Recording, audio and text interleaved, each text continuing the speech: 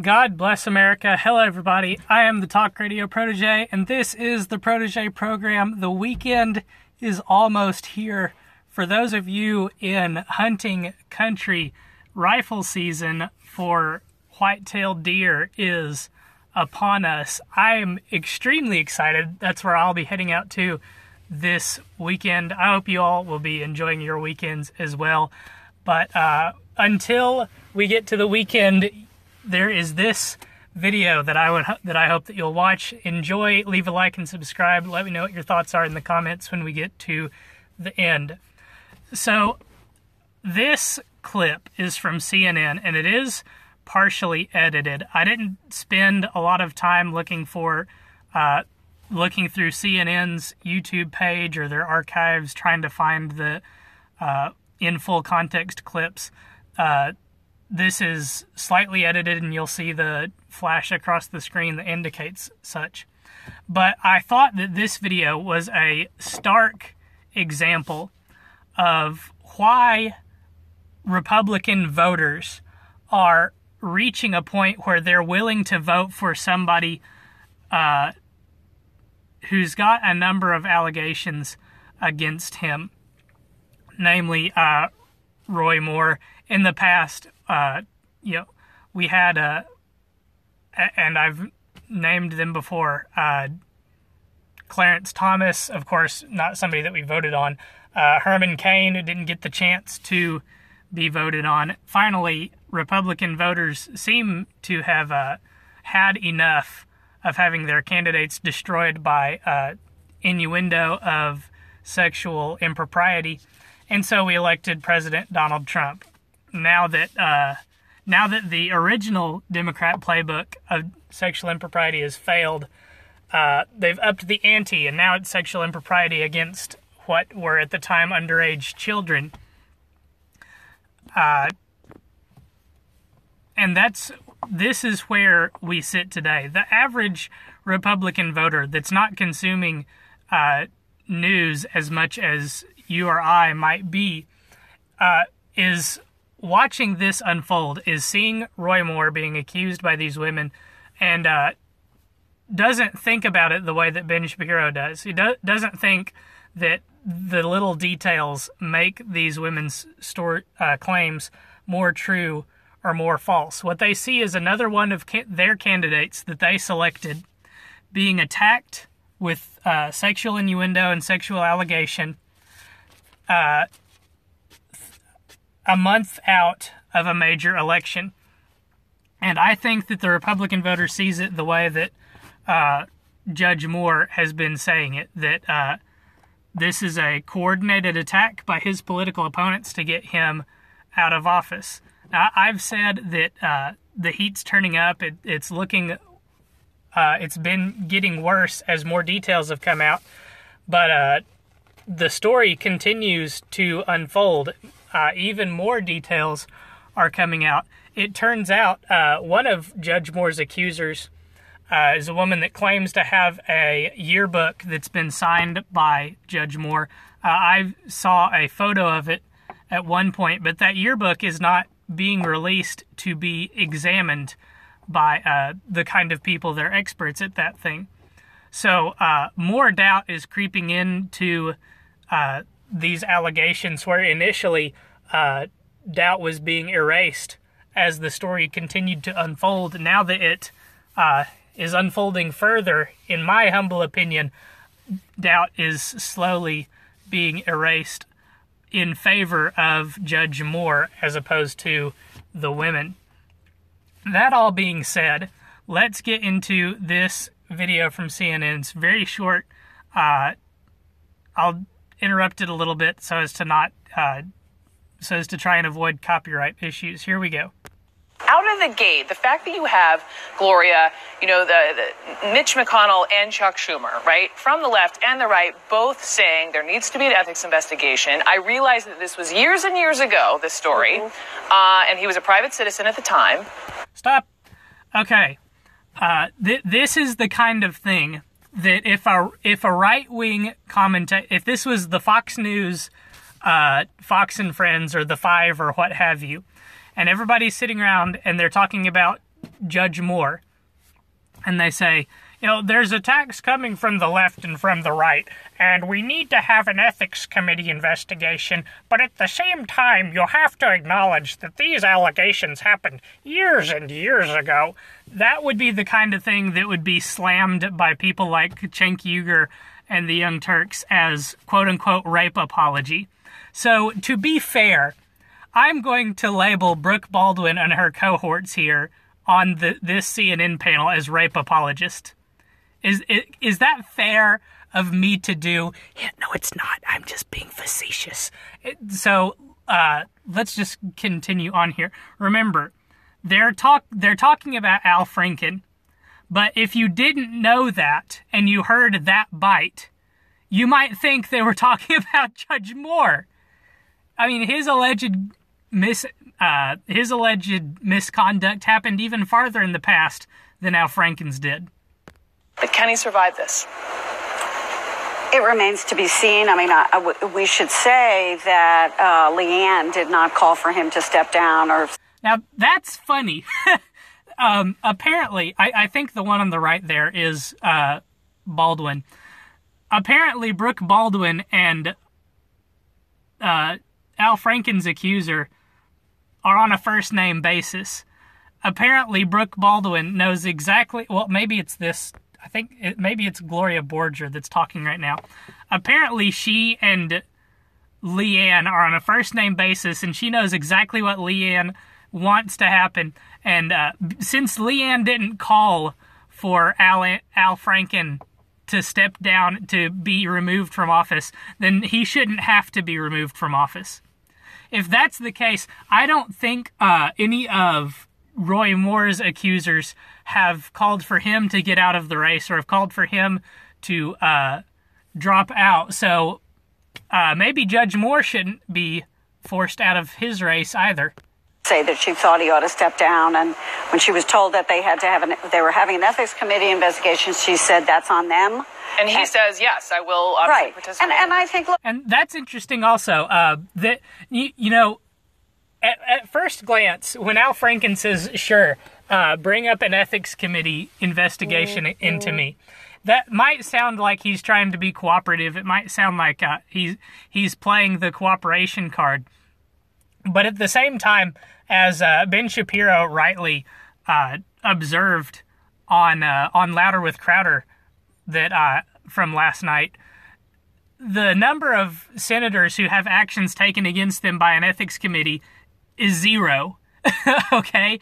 If you're investigated by an ethics committee, that's the best thing that can happen to you as a bad senator, because it means nothing's going to happen.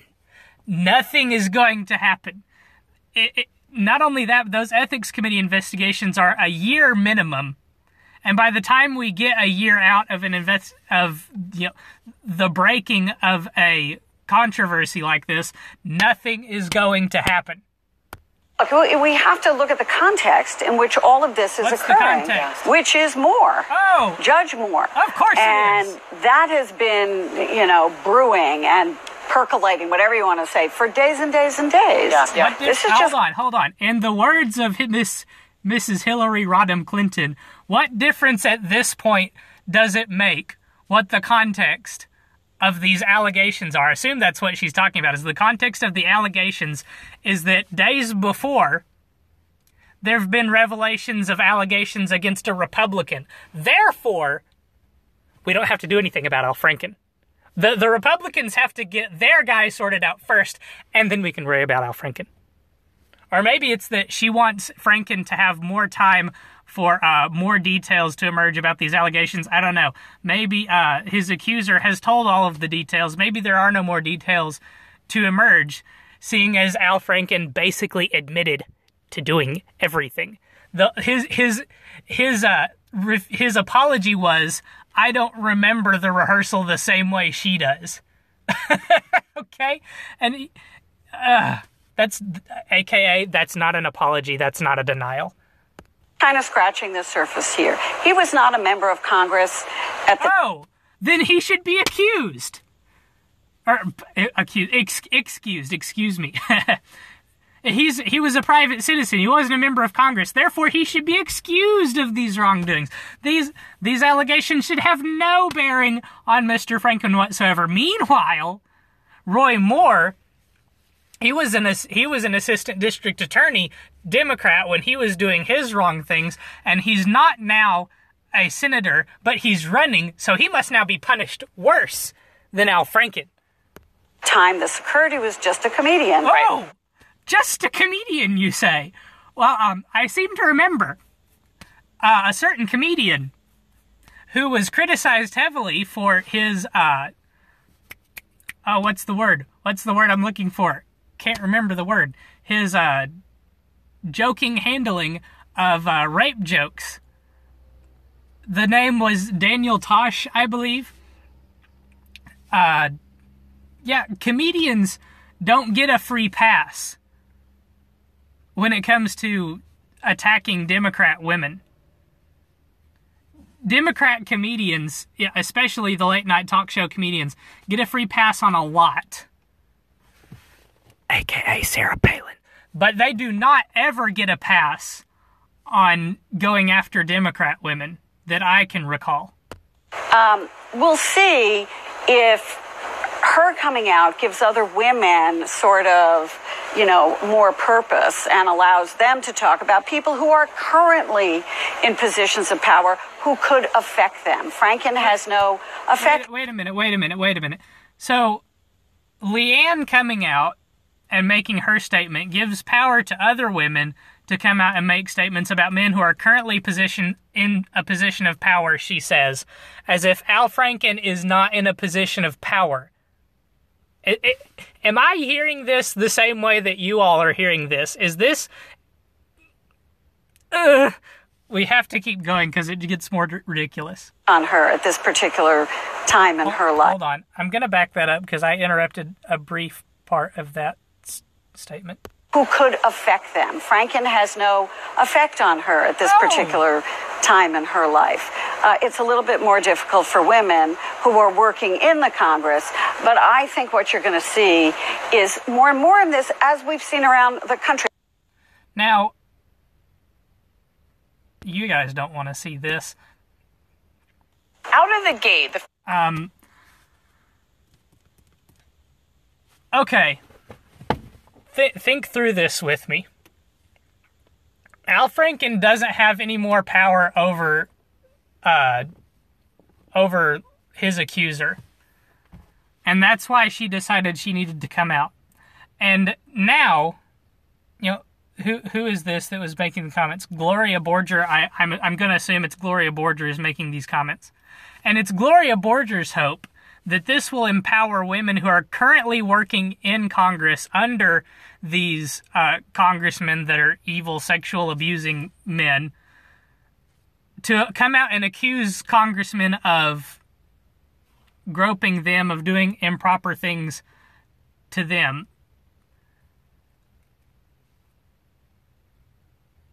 Now, who wants to place bets with me? I don't know what the odds are because you get a call to action of sorts. Now, this isn't technically a call to action, but you know how the saying goes. You get people calling saying that Republicans literally have blood on their hands long enough, and then you get at least one person that literally assaults Republican congressmen because of that rhetoric.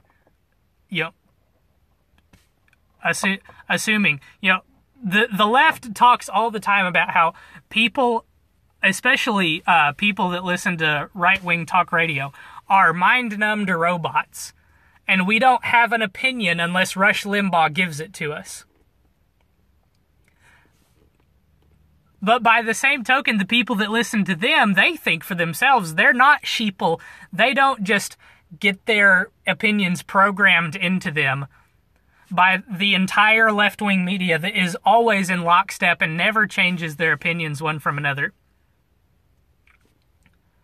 And yet it's their people that act on their rhetoric the way that they expect Republicans to act on Republican rhetoric.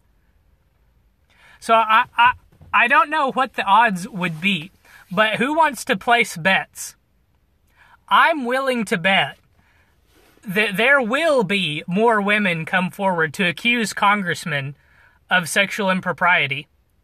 But are they going to come out against Democrats and be genuine, or are they going to come out against Republicans and have their marching orders given to them by the mainstream media? Place your bets in the comments below. Let me know what you think. That's going to do it for this video. That's going to do it for this week. Thank you so much for joining me. Have a great, fantastic weekend. I hope that you'll come back on Monday as we will continue to cover the news. Next week is holiday week. I will not be in town. I won't be in front of my computer for a lot of the time on Thursday and Friday next week. So let me know if you guys would like to see old news come up in those videos. I could record those ahead of time and schedule them for release. Or if you'd like, I could try to set some time aside and do some research, record a video, and get a story out there in the heat of Thursday and Friday. Thank you guys so much for watching. I hope that you enjoyed this video. Leave a like and subscribe. Until next time, which will be Monday, good night, have a fantastic weekend, and God bless.